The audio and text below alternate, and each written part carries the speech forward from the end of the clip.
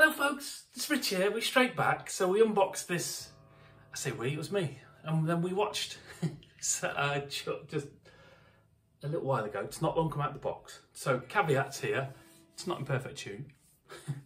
Strings need a bit more of a stretch, rather than need replacing really. What strings they are, junk ones. So, for those who may not have seen that, this is a vintage, the brand of V58 Jerry Donahue telly. Now he's also got a proper Fender one himself, but this is his vintage signature model. It's an older body. It's of medium heft. It's certainly not heavier than my Squire Classic Vibe. It's not a tank, which is nice. Yeah, older body. It's got a maple neck, which feels pretty much unfinished. Certainly on the fretboard, on the back, it feels a bit like a Squire Affinity kind of feel. Medium jumbo nickel frets. I like that. That's my preferred fret type actually. I much prefer that to anything else. And to my great surprise, they're not sharp. I've got a lot of vintage guitars. I'd say a lot, about 9 out of my 192 in total. And they've usually got sharp frets and haven't been that good, but these ones are all right. I don't know whether they're level or not. There's no buzzing at the moment, time will tell, and obviously want to take it to Tom at some point. The action out of the box is perfectly playable. Can't see that very well. It's got a 7¼ inch radius neck, which is surprising to me because it actually feels fairly broad here, a bit wider than my Squire Classic Vibe is. The neck itself, in terms of thickness, is similar in feel to the Classic Vibe. It's thinner than a Mexican Fender, so that might appeal to some people. So it's not super chunky, but it's certainly not skinny. See, look, the neck has got hardly any tilt back here. It's got a graphite nut, which is a nice touch. And I've been, the Wilkinson Cluson sort of style tuning pegs are actually really smooth. They're some of the nicest I've felt for a little while, these. The resistance on all of them feels about the same. They're smooth and you don't need much of a turn, and boop, it's moving the string. So they feel surprisingly good. It's got the ease lock system on these, which is 2 holes. You put the string in one way and out the other and twist it around. The last one I had with these, it's a nightmare getting the strings out, so I didn't bother. I just used them like a regular post, just put it down the middle and wound it round. So yeah, and then the interesting thing really is the pickup configuration, isn't it? I've just scribbled it down here. So you've got 5 positions on here.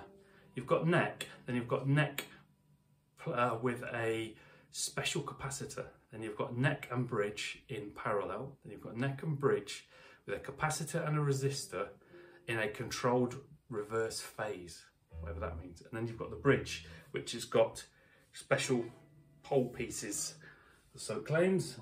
It's all that custom design. The idea being that you've got lots of different tones to it. It's a Strat pickup here, so you've got Stratty tones. You've got slightly meatier, almost humbucker type tones, and then you've got regular telly tones. Now, as you know, I'm not a great player of the guitar, I just like guitars. There are lots of reviews on this of people playing it much better than me, so take that as you will. I've got the Catalyst Line 6 60 watt here, it's on half a watt mode, with the channel volume and the master volume up to the top. The gain is on 3/8 of the way up. I've got the bass up a bit, the mids down a bit, the treble at the middle, and the presence up a tiny bit. I don't like too trebly. So first thing I'm going to do, so yeah, it's a little bit out of tune, that's just the way it is. I've just tuned it up. The tone pot.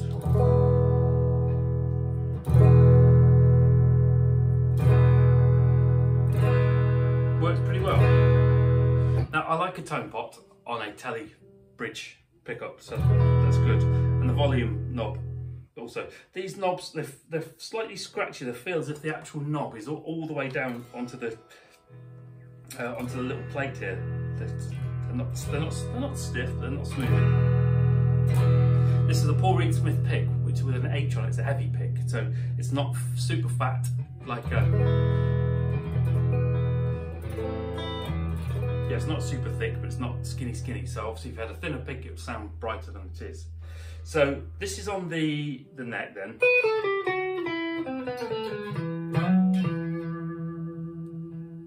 No reverb, no delay, nothing.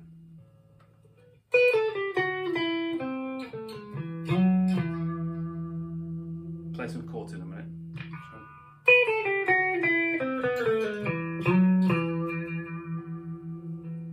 pretty loud as well.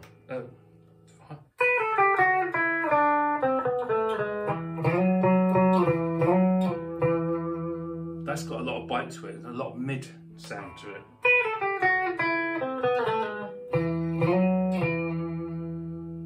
So just go back here and we'll just play some basic chords. Out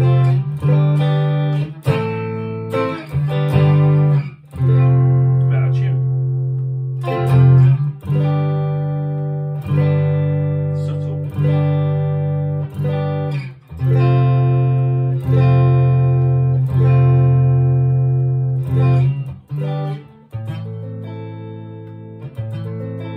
I find it hard to tell any difference between these two positions.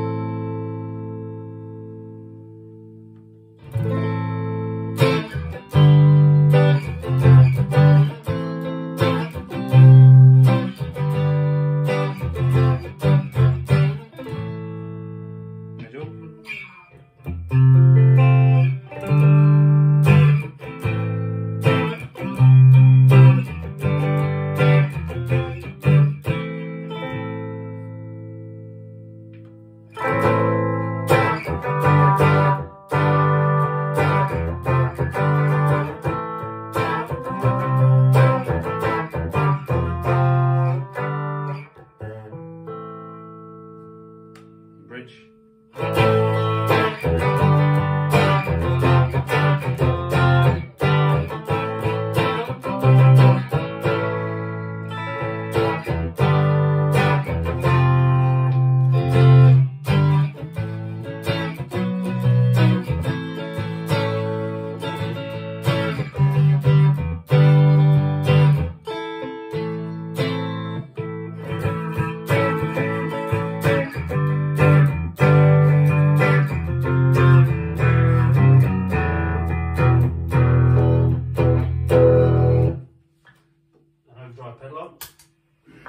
With the neighbours, I haven't got any.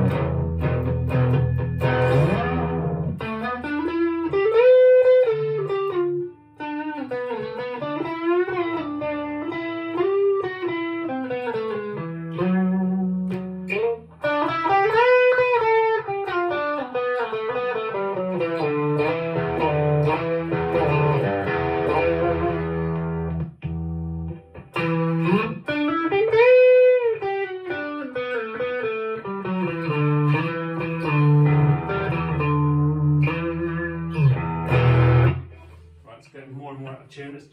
That's quite a trebly overdrive. Let's have one that's a bit darker sounding.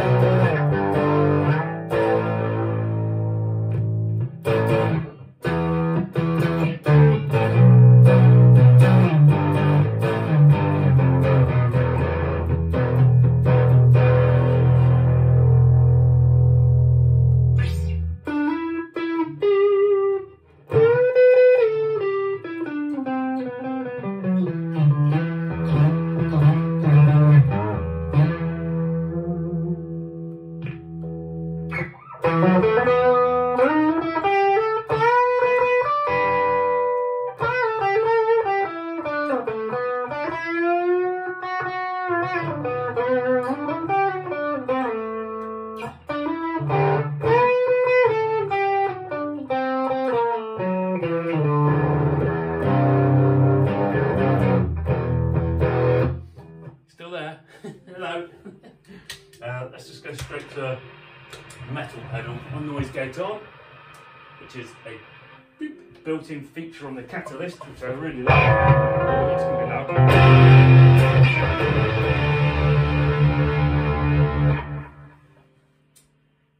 Turn the gain down a bit. Half a watt, that's all you need on this bad boy.